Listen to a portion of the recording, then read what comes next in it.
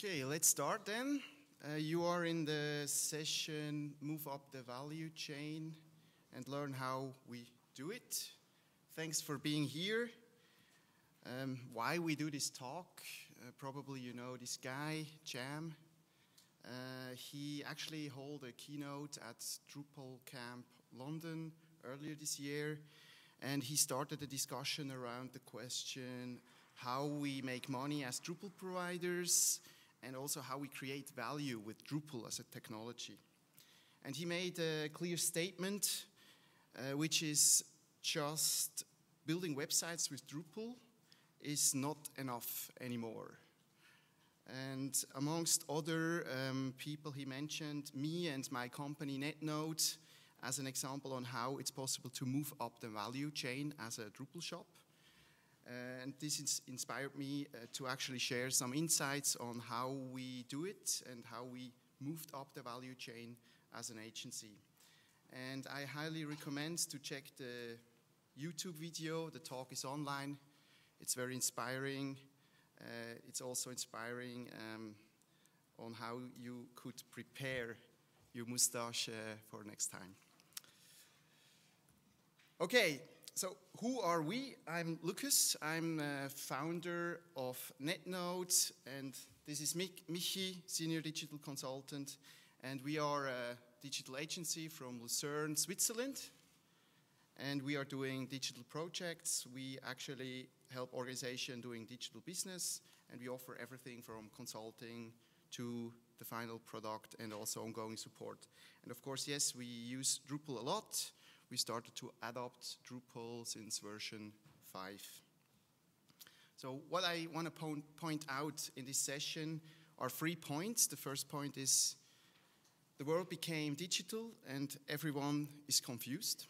That's one point. Second point is how we NetNode moved up the value chain and also how we actually do the digital projects today. But before we dig into the details, I want to know a little bit more about you and who's in the audience. I have 3 questions. So who of you is making money with delivering consulting, like digital consulting? Please raise your hands. Okay, couple. And who's actually making money with delivering Drupal code? So obviously most of you. And the last one is hands up. Who is happy with your project, with your current project delivery process? Like, who is happy with that? So, yeah, some of them. Sorry, you could do it better? Okay, cool. Somewhat happy, cool. So let's start. The world became digital and everyone is confused. In the next couple of slides, I'd like to point out what's happening in a broader sense, like in the whole economy, and why we actually need to adapt and rethink our service model as Drupal shops. So on this slide, you see a timeline showing the history of the 4 industrial revolutions. Maybe you know that. The first one is the first industrial revolution was triggered by the invention of steam power. Second was triggered by the invention of electricity. The third one was triggered by the invention of electronics. And now the fourth one, where we are in, was triggered by the invention of information technology and, of course, the internet. I mean, this is common sense, probably. What we forget is what you see on the very right. So with every industrial revolution, the complexity grew. So every organization needed to adapt and update and find new ways to manage the existing complexity and also the new one. So I will give you 2 examples now that illustrates this. The first one, in this picture, you see a timeline between 1990, let's say pre-internet, and 2013. And you see that within around 25 years, the channels or marketing channels actually exploded. So back in the 90s, the amount of channels was relatively clear, easy to use, whereas today we have to think about a lot of stuff like CMS technology, webinars, virtual reality, Google AdWords, and all that stuff. So, and also we have to deal with higher user expectations. So the user wants fancy storytelling. They also want 24/7 access to in a customer portal, for example. And also they want same-day delivery from an e-commerce store. So that's crazy complex today, right? So if you compare it to the 90s. Another interesting example are the infographics by Chief Martech. I'm not sure if you know that, but Chief Martech is releasing, it's a blog, they release every year a new edition of their marketing technology landscape. It's like a poster, and they list all the technology software which is relevant out there on the slide. And you see, they started the first one in 2011, and they listed 150 tools. And today they list over 5,000 tools. So within a couple of years, the whole market exploded, and it became very, very complex today. And by the way, there is also Drupal on the map, just one little technology on it. So today's organizations not only need to update marketing and sales, they also need to transform every process within the organization. It includes supply chain management, HR, customer relation management, and also manufacturing. So in general, this update is called digital transformation, yes. But what we sometimes forget is that every small and medium-sized and enterprise company is actually challenged by this. And in Europe, these are 21 million companies that are actually in this process now. And from my experience, a lot of companies, organizations struggle to do that. So what are these 21 million companies do today? They are looking for help. And my question is, who's going to help them? Who's actually the partner for digital transformation? And who's going to help them transform marketing and sales? Who's going to help them to transform customer experience, business process, etc.? And also, who's going to help them build a website, right? Is it the branding agency or marketing agency, or is it the Drupal shop? Or is it maybe even Squarespace or Wix or Jimbo, or is it Google, Facebook? I tell you who's going to help. It's the digital agency. I see a lot of potential, a lot of business opportunity for digital agencies who are able to serve 3 core services, and it includes design consulting, business consulting, and tech. And if you cover all of them, you can provide very holistic solutions, and you can truly innovate. So this is the sweet spot in the center. And traditionally, Drupal development jobs are very strong in tech, which I guess is not enough anymore. And this is exactly the shift when I say move up the value chain. And to make it very clear,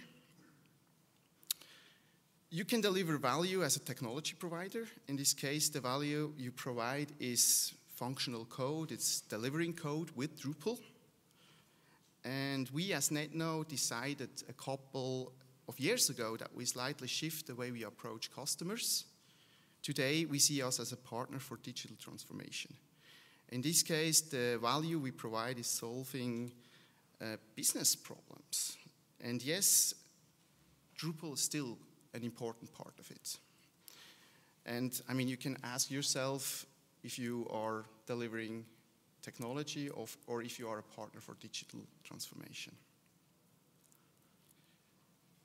So that was my part for the moment. And now Michi will explain you how we actually do that. Thank you. Yeah, as you can see, our process exists on 7 phases. In the first phase is discover. Here we ask a lot of questions. We ask our customer, what is your business goal? Or what do you want? Or why do you want a new website? Most of the time we get the answer, we need more traffic on the website, or the website should be responsive, or we need a more modern look, my favorite answer. But you know, these are not goals. In the discover phase, two fundamental questions must be answered. The first is, what is the business goal? And the second, what is the need and the pain of the end user? That's two fundamental questions. To find the answers, we do research and workshops with the customer. In the workshops, we combine design thinking methods and bring in our digital expertise. As the agency, we challenge our clients to rethink what is possible. We work with various tools and activities in the discover phase. For example, we create personas, user interviews, risk analysis, stakeholder interviews, paper and pencil prototypes, as well as first technical architectures. All findings are stored in a wiki. We use here Confluence. And the most important thing is that all the stakeholders has access to the wiki. The second step is called the define phase. In this phase, all the technical requirements and functions are worked out. We create a sitemap, define content types, include all the fields of the content types, the URL concept, and of course, we create a first wireframe of the website. Very important. Usually, this is an iterative process, and we create multiple versions of all the deliverables. Very important here is the presentation of the wireframes to the customer or to the stakeholders. During this phase, the two fundamental questions from the discover is always repeated. The customer must know the answer. As tools and activities in the define, we use sitemaps, wireframes, featured lists, user stories, and a brand-styled guide. And of course, something more, details. Also, all the findings are stored in a wiki, and also the stakeholder has access to the wiki. It's very important for the whole process. And then, very important, at the end of this process, we can create a detailed offer for the next steps. Because here we know all the functions and things we must work. Then the third phase is design. As a basis for the design, we use the wireframes we created in the define. Actually, nothing special, we just design. I think Morten is not in the room. For the customer presentation, we use InVision. Mainly, the customer can see the design in a browser and not in a presentation tool like this or PowerPoint. Within InVision, we also build simple and clickable prototypes. And now the fourth phase, deliver. In deliver, we are finally going for the developers. After all the user stories and tasks have been created, our sprints usually have a length of 2 or 4 weeks, mostly. Our main tools in the delivering phase are Jira and Confluence.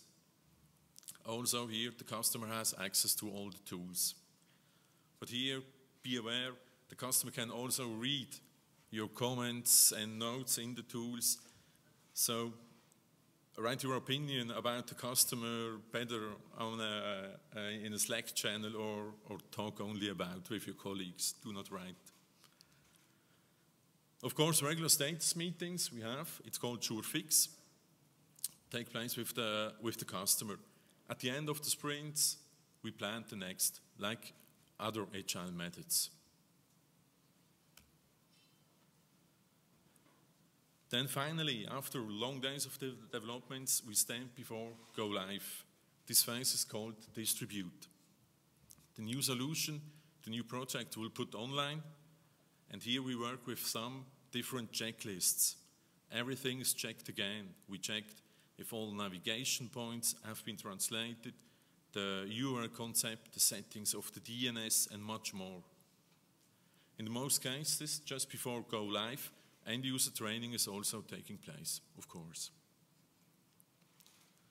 In the distribute phase, we do a final or a last project meeting. We again take the two fundamental questions and answer and prove if the final product fulfills the business goal. I think also here it's very important. Finally, but not last, we are live and now the work starts. The maintain phase. Drupal core and module updates are released every Thursday. Yeah. We monitor all our projects, and if necessary, we will update as soon as possible. Nothing special, of course, but a lot of work.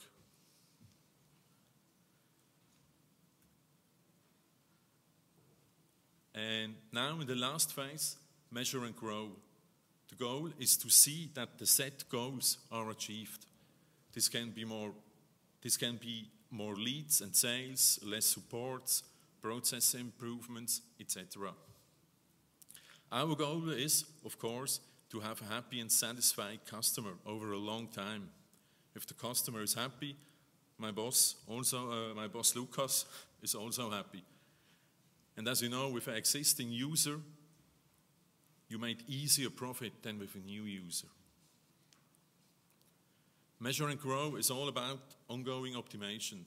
We believe the measure and grow is one of the most important phases at all, because we can learn and improve in almost real time. This one decides whether the customer remains a customer for a long time or not. The tools at this stage are well known to all: Google Analytics, Google Data Studio, MailChimp, Hotjar, HubSpot, or of course Open Inbound. Open Inbound is our self-made inbound marketing tool based on Drupal. If you want more to know about Open Inbound, visit openinbound.com. Yeah, we use these 7 phases in all our projects and help to achieve a high level of customer integration, of customer satisfaction. What we have noticed in all the years is that the customer wants to be guided. So please note, the customer is the king, but you are the boss, you know the right way, not the customer.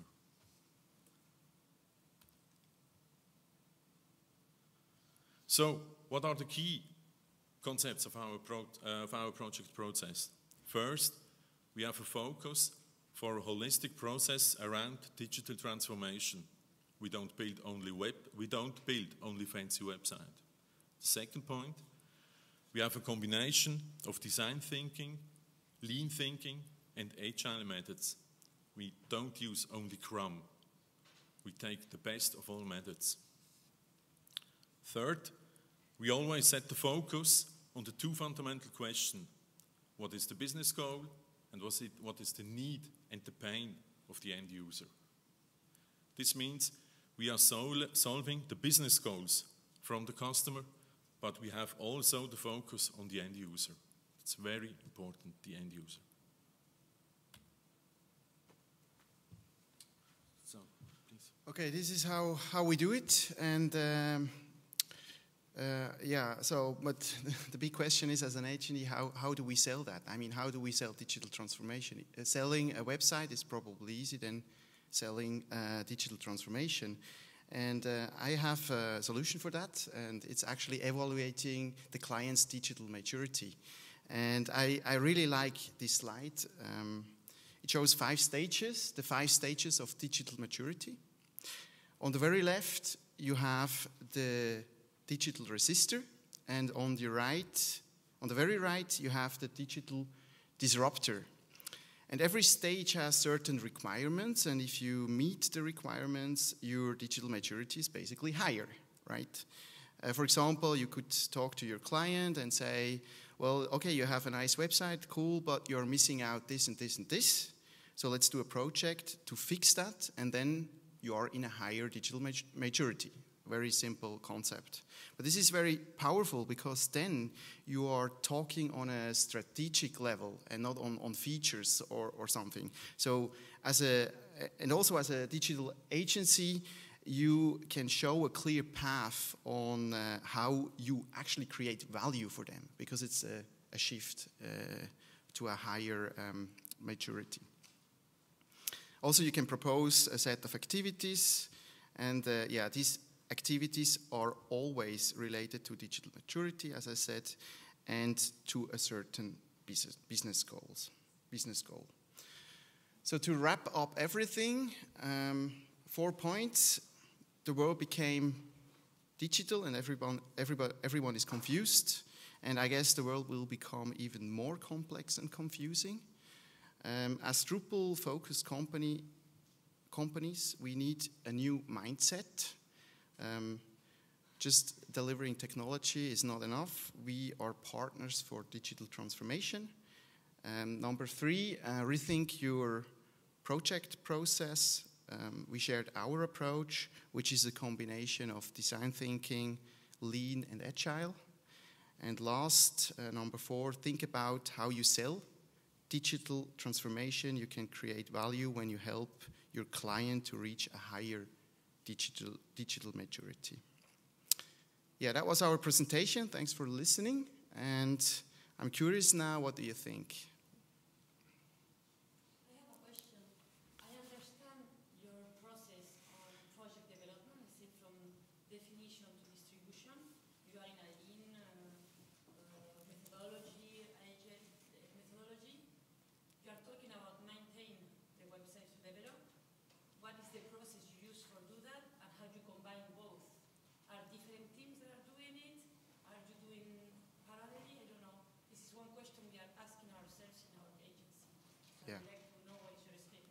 So at NetNode, one person is responsible for the maintenance, and we have like yearly contracts, and then we just do the updates. Once your project is delivered, yeah. It goes to another team.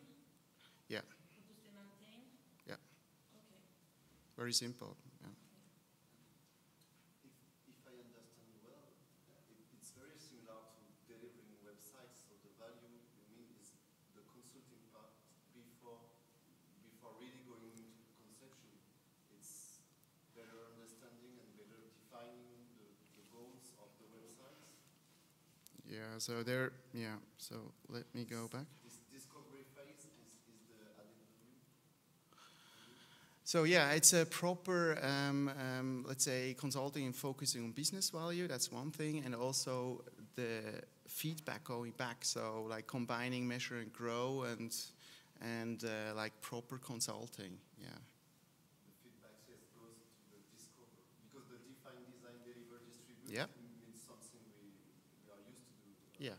Traditionally. Yeah. So it's really the discovering part where you see the added value. Yeah. So, I mean, as we try to point out, it's really about asking what's the real business goal behind, and shifting. Just talking about one website, one solution, to actually have a broader view, and what do we actually move if we create this solution. Yeah. And it's interesting I followed a lot of sessions here, and usually we are very focused in the Drupal world. We are very focused on the technical part, and yeah. So I have another question. How do you approach new clients? Because usually you have a request for proposal for a website. You don't have a request for those kind of process. So I have some clients with whom I do these kind of things, but it goes on. First I do a website for them, and then we build with time and confidence. And do you manage to have clients new clients from the beginning selling this approach? Yeah, a discover phase can be very short. We always do discover. Sometimes it's just a day. Sometimes it's 20 days. And yeah, this is what we show to the client from the very beginning. But they contact you because they say we need to do our digital transformation and we need someone to help us do that?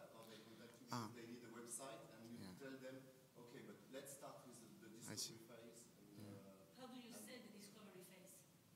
Say again? How do you Sell the your discovery. clients? Yeah, of course. I mean, people come to us because they probably want the Drupal side, or they want like a newsletter integration for their solution, or online marketing conception, or whatever. It's very diverse. I mean, it's just like digital, anything digital. And so you tell them, okay, but let's begin by a discovery Yeah. phase just to Right. check it's really what you need. Exactly. Yeah. Digital maturity. Yeah. So, yeah. I mean, it's also what I tried to point out with this. Yeah. It's also what's interesting. Lots of people come to us and they say, okay, we want something very cool in the digital disruptor thing. And I say, you're not ready for that. I mean, we can do that, but you will lose money, right? We could build an expensive Drupal project. It's good for the agency or for us, but it doesn't do anything in the end.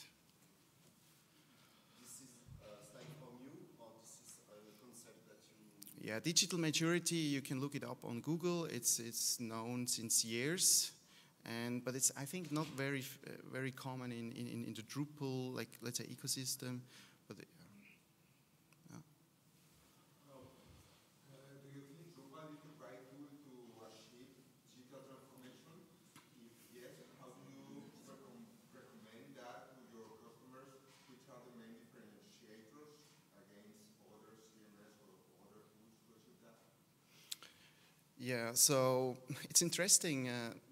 I don't know if it's for you. If a client approach you, actually he doesn't care about the technology in the end. You could offer another tool.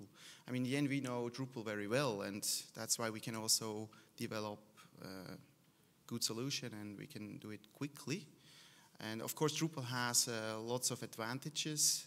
I mean, the main advantage is its flexibility, and also like innovation rate. I mean, you have a module for almost everything, or you have a framework you can do proper web applications.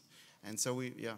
And what was the second part of the question? Or Well, I think that any other CMS can claim the same flexibility, speed, etc., etc. So how do you pitch Drupal, or maybe you don't pitch Drupal, I don't know. yeah, How do you pitch Yeah. your solution? yeah, it's actually true, and it's also part of this shift that we say Drupal is not the main differentiator for us. Of course, it has its use cases where it's very powerful. Yeah, I mean, we also suggest Squarespace in certain cases. If you need a small website, use Squarespace. Drupal is the wrong tool. Yeah. Yeah, I mean, I'll comment on that. I would say that Drupal gives you the ecosystem, so we as a vendor can give you, as you said, knowledge, but maybe also maintenance, a long-term plan for everything. So I would say it's more that, the whole package that makes Drupal good. And Yeah. with the vendor, I agree. You can do that with any system. Yeah, that's true. So, in terms of digital transformation, I don't see Drupal uniquely as that. But for us as a vendor, it's great. So therefore, it's good. I'm curious about at what point you define the goals you're measuring in the measure and grow phase. Do you discuss that right up front with your clients? Is that set from the beginning? Or is that just you have a set of things that you measure and those are the things that you measure? So you were talking about KPIs, and when do you Call them that. I don't like TLAs. Yeah. Yeah, that's very hard. I mean, it's also if you have we actually differentiate our clients into digital ready clients and digital beginners, right? And we have digital ready clients, we can talk about KPIs. And if we have digital beginners, then we know already what we're going to tell them later, but they don't know. I mean, yeah. And they're, yeah.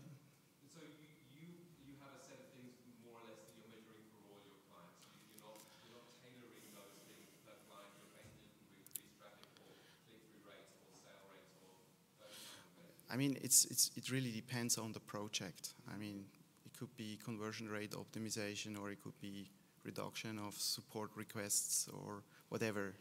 But actually, I wrote a blog post about that. It's in German. I have a list of all the. Sorry? Ah, okay. So yeah, I made a list about 25 main optimization tactics, and yeah. So, any other question or comment? I mean, really curious what you think.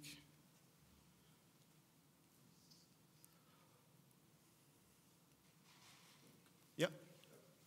Comment on that as well. I think a lot of organizations don't really have the common view of what a new project should do. So just bringing up that discussion internally with the client is often showing that they don't even have the same idea about what this website should do for them and why they invest money in it. So just doing a workshop around that, we usually talk about effect goals, which you can like define in a sentence, like yeah, we want more clients or we want this or that, and then you can go into KPIs, which is like you can start with that discussion. That's easy to talk about.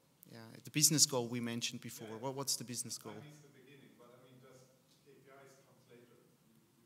Yeah. Okay. So we are around here anyway, so if you want to chat, thank you for being here. Thank you.